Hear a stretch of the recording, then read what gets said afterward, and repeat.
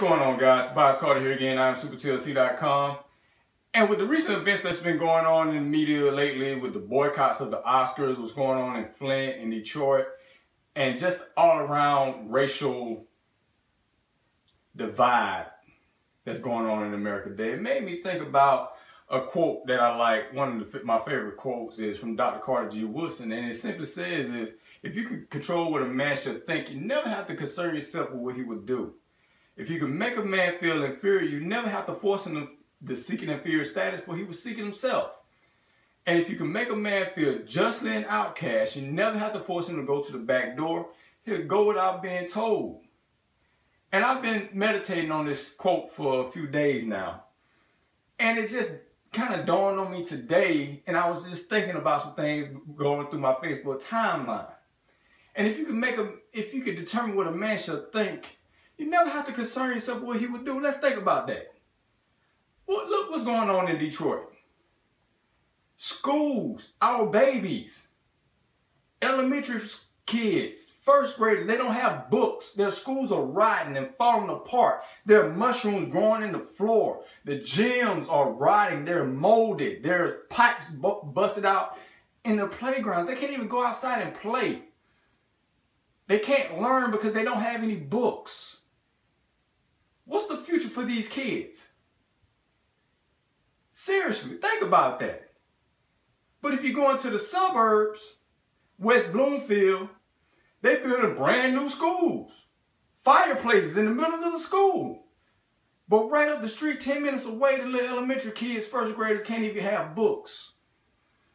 If you could determine what a man should think, they have no chance, no education. What schools in Georgia, the teachers just had a cheating scandal? Black schools. The majority black schools. He might have been on to something. If you can make a man feel inferior, let's look at athletics.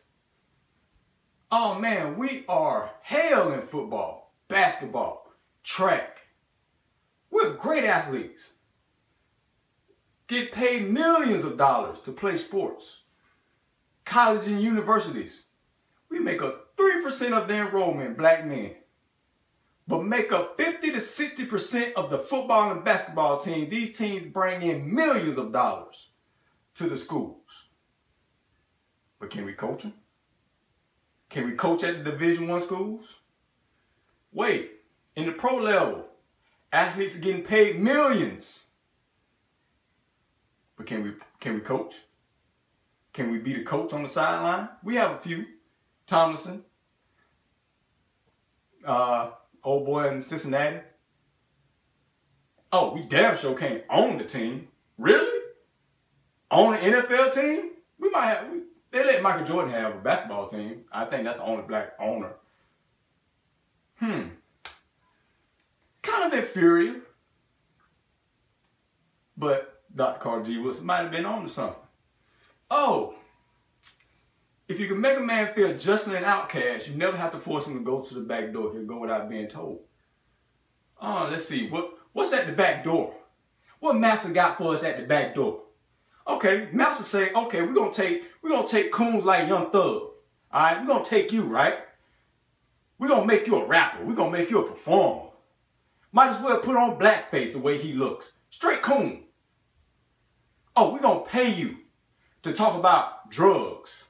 We're going to pay you to talk about guns. We're going to pay you to talk about liquor. So you can rap and you can shuck and jive, right? You can shuck and jive and tell our kids to drink purple Sprite. Go drink you some codeine. Or tell our kids that we ain't nothing but real niggas. That's all. We nigga. Do that. We're going to pay this coon to tell our kids that and listen to that all day.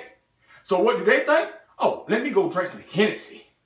Gotta drink some Hennessy. I gotta go drink some purple Sprite. I gotta go drink this liquor that he just getting paid for. Guess who that money going to back to them? They own the drug, they own the gun, they own the liquor, they own everything. Okay, who else can we get at the back door? Oh, let's get Stacey Dash. Yeah, that's one we could get right there. That's a house nigga there. Yeah, she's pretty. She got a nice body. Oh, they love Stacey Dash. Let's put her on Fox, right? Let's put her on Fox so she can say the stuff that we can't say. Because if we say it, it's racist. But we could get her to be a coon and say it to us. So it gotta resonate a little bit because it's Stacey Dash. We can call her stupid, we can call her dumb, we can call her Uncle Tom, but it's all in my timeline about Stacey Dash on Fox News. It resonates. It's a constant reminder of what they think about us and really and truly what some of us even think about us. What else is at the back door? What else made me think about the back door? Oh, I know what they can do.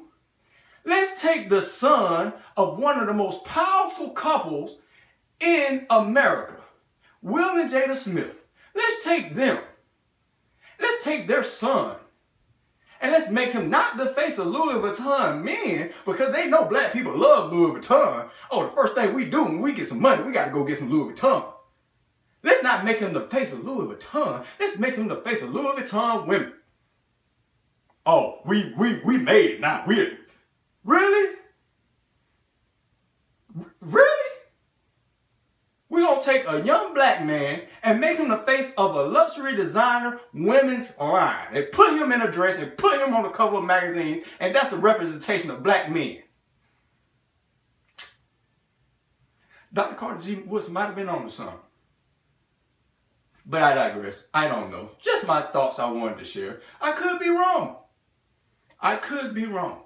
But I'm just making an observation, and I hope I made you think today. Again, Tabious Lopez Carter. I am a leader of leaders. Feel free to check out my blog. Hit me with some feedback. Let me know what you think. If I'm crazy, tell me I'm crazy. I love to hear it. But again, let's be great today, people. Take care. One down. Cause I got a really big team, and they need some really big rings. They need some really nice things. Better be coming with no strings. Better be coming with no strings. We need some really nice things. We need some really big rings. I got a really big team.